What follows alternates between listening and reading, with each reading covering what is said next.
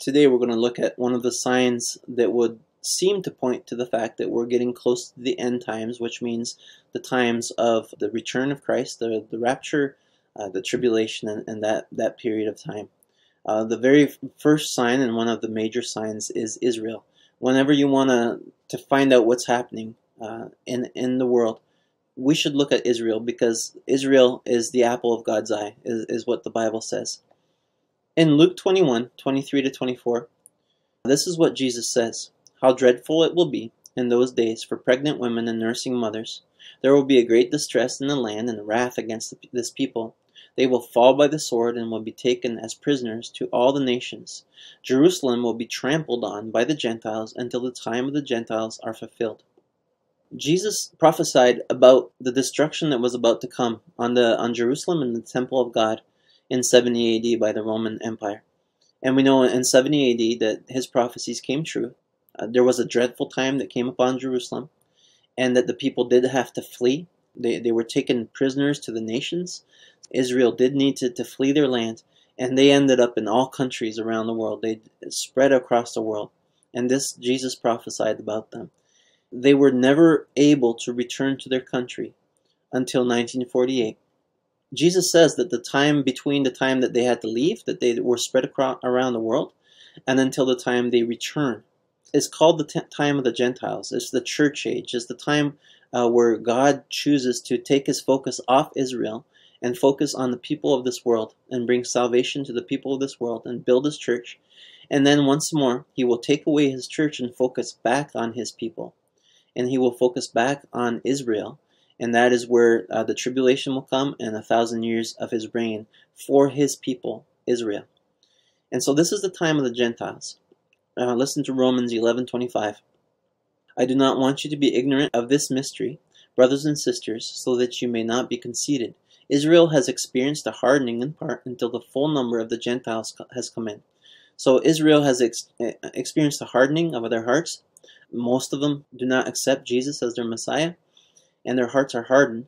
And their hearts will be hardened until the time of the Gentiles is over, until all the Gentiles that are supposed to become Christians become Christians. We're in a time right now where God is focusing on the church. But in Luke 21 it says that Jerusalem will be trampled on until the end of this time. And once the time of the Gentiles comes to an end, the people of Israel will return, and Jerusalem will no longer be trampled. In 1948, we understand that the time of the church is coming to an end, that God is starting to focus back on his people. And therefore we must understand by this that God is preparing to go and focus back on his people. The church at that time in 1948 was amazed that the nation of Israel became a nation in one day, which was prophesied in the Bible. Isaiah 66:8, "Who has ever heard of such a thing? Who had ever seen things like this? Can a country be born in a day, or a nation be brought forth in a moment? Yet no sooner is Zion in labor than she gives birth to her child." Israel becoming a nation in one day amazed the church, and all of a sudden the church everywhere was starting to talk about end-time prophecies. And those who were unwise were giving dates. And because of this focus in 1948 and on into the 80s and 90s, the church were talking about the end times a lot, and nothing happened. Now that we're in 2020, we've become so sick of it. And we're like, yeah, well, forget it. Let's not talk about it. Let's not focus about that. And that is a huge mistake, because the church was correct in understanding that 1948 was a key moment in end-time prophecy. It absolutely was, and it still is.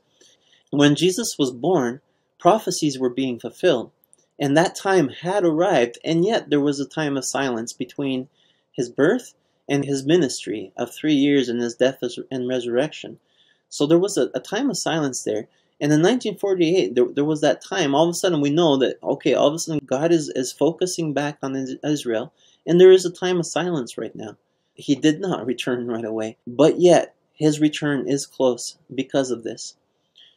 There is a lot of talk about the building of the third temple, and that the temple is needed for the Antichrist to set his abomination up and to stand in the temple and put an end to sacrifice and to set himself up as God in the temple.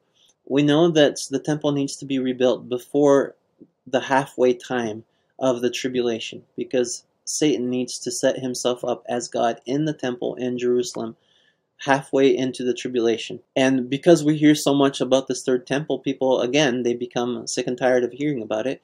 And yet, we must understand that the building of this third temple, whether you think it's important or not, the Jews think it's extremely important, and they are completely ready to build it. They have everything they need to build it, and all they need is the go-ahead. Incredible things are happening with this temple and the sacrifices and the priests all being ready like this. This is also a huge sign that things are ready to move forward with the end times. In December 2018, the Sanhedrin dedicated the altar of offering. They gave offerings on the altar to dedicate it so that they can use it. This was an event that not many people took notice of. They did this by the wall in Jerusalem. When you think of it, it's a huge deal. They are ready to the point where their altar is dedicated. They have already offered offerings on it. And this has not happened since 70 AD. They've never been able to offer an offering. They've never had the priests, and they've never had the objects for the offering and the altar and all these things. But everything is made. Everything is ready to the point where they've already dedicated this altar. This is also a huge sign that things are moving forward towards the end times. You may have also heard about the red heifer that they had to breed. This red heifer was to be offered on the altar in order to dedicate it. So this is what happened back in December 2018. Back in 2018, a group of Jews have created a coin, a shekel, which is used for the offering in the temple. And on this shekel, there's King Cyrus and there's Trump. This move that Trump made to make Jerusalem the capital city of Israel is a big deal. And again, you may say, oh, people get all hyped up, and I don't think we should get all hyped up and all crazy about these things. I don't think we should ignore these things either. Just because we don't think it's a big deal, obviously there are people out there that do think it's a big deal. Cyrus was the king who allowed the Jews to go back and rebuild the temple in the Old Testament. And they're putting the picture of Trump and Cyrus together on this shekel. So obviously they think, and this may not be right, it may absolutely be wrong, but they view Trump as someone who will allow them to rebuild the temple. Whether they're right or wrong, I have no idea. But all I am saying is the signs are there that there's a major push to rebuild the temple. There's a major push to start offering again, which is a major sign that the Bible gives that the Antichrist is set to come back. Listen to what the Bible says about Cyrus. Isaiah 45:1. This is what the Lord says to his anointed, to Cyrus, whose right hand I take hold of to subdue nations before him and to strip kings of their armor, to open doors before him so that gates will not be shut. Cyrus was a tool of God. He was no Christian. He was not God's man as far as his belief in God. But God used this man to subdue kingdoms and to allow his people to rebuild the temple. Now, I have no idea if truly Trump is a Cyrus. Only time will tell with that. But if he is, we could see that Trump might be used to bring about some kind of agreement to bring this temple back into Jerusalem. In 70 AD, the temple was destroyed. From that point on, there was no more temple of God here on earth, and we became the temple. The church became the temple. That's what Paul teaches us. You are God's temple. You're the temple of the Holy Spirit. At the rapture, this temple will be taken away from the earth, and it seems that there will be a new temple, that the third temple will be built, and this is the temple where the abomination will be held, where Satan will stand there and call himself God. Where is this need of the third temple seen in the Bible? Let's look at Daniel 9:27. This is talking about the Antichrist, that he will confirm a covenant with many for 1 7. In the middle of the 7, he will put an end to the sacrifice and offering, and at the temple he will set up an abomination that causes desolation until the end that is decreed is poured out on him. At the time of the Antichrist, there's going to have to be a temple, and there's going to have to be offerings offered up in the temple at that time, which we see that they're heading towards that direction. They're ready to offer offerings because they have dedicated this altar, but there's no temple yet. Before the first 3.5 years of the reign of the Antichrist happens, there needs to be a temple up. Daniel 11:31-32. His armed forces will rise up to desecrate the temple fortress and will abolish the daily sacrifice. Then they will set up an abomination that causes desolation. With flattery he will corrupt those who have violated the covenant, but the people who know their God will firmly resist him. So here again we have the temple mentioned at the coming of the Antichrist. Matthew 24:15-16 also talks about this. When you see standing in the holy place the abomination that causes desolation, spoken of through the prophet Daniel, let the reader understand. Then let those who are in Judea flee to the mountains.